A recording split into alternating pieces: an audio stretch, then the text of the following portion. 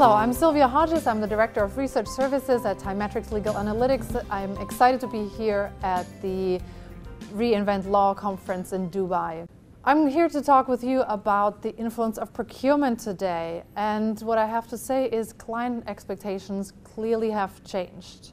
In fact, procurement is becoming more and more important when it comes to corporations buying legal services.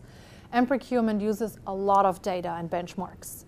I've been studying purchasing decisions for the last 6 to 7 years, and most recently I conducted a survey on the influence of procurement on the purchasing of legal services.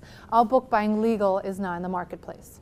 Procurement is typically involved due to a top management mandate and is quickly becoming more commonplace. In some companies, the influence of procurement dates back to as early as the mid to late 1990s, but we found that procurement's influence has been soaring in the last few years. Typically, procurement first sources routine legal services and legal commodities. Many of the survey participants that we had have been involved in the last few years. Interestingly, 19% of the survey respondents have a JD, so they clearly understand legal services and they drive good value in the conversations. The majority of the remaining 81% hold MBAs and bachelor's degrees, typically in business or finance. So, in other words, they're very data-driven people. The role of procurement has always been based on the idea of cost control, getting external suppliers to reduce that price and preventing departments from unnecessary spending through managing what is being purchased. And our survey confirms this. We found that procurement professionals get involved to manage cost as well as to introduce and conduct a more efficient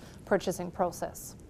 Of the different roles in the buying center, procurement professionals typically act as gatekeepers, as buyers, and as influencers.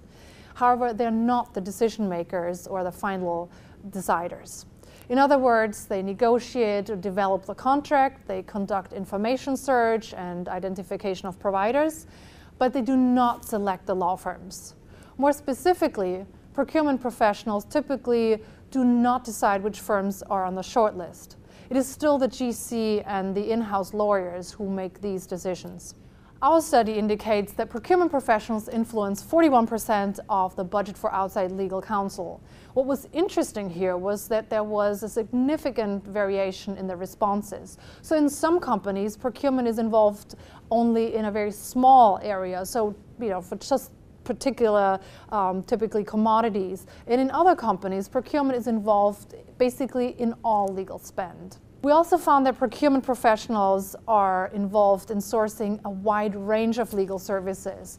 So they typically source anything from litigation to transactional work to advisory services.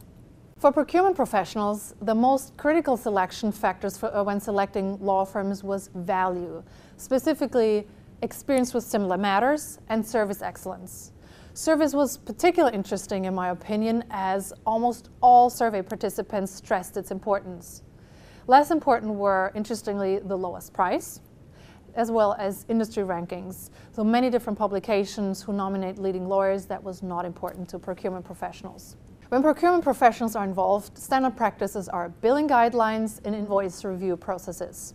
Procurement is involved in data-driven negotiations. As I said before, they're very data-driven and they use data because data works. They've been using data in other areas and now they're using it for procuring legal services. At the same time, as law firms increasingly employ pricing managers, legal departments have to be well prepared when going into negotiations with their clients. Whether you collaborate with your colleagues in procurement or not, it is really important today more than ever to have data as a basis. We've long believed, and it was now confirmed in our study, that 4 factors are particularly important for successful negotiations. It's now expected that you have proper history, data, perspective, and benchmarks. These are more important today than ever. So big data, having data, benchmarking is the name of the game. Thank you very much.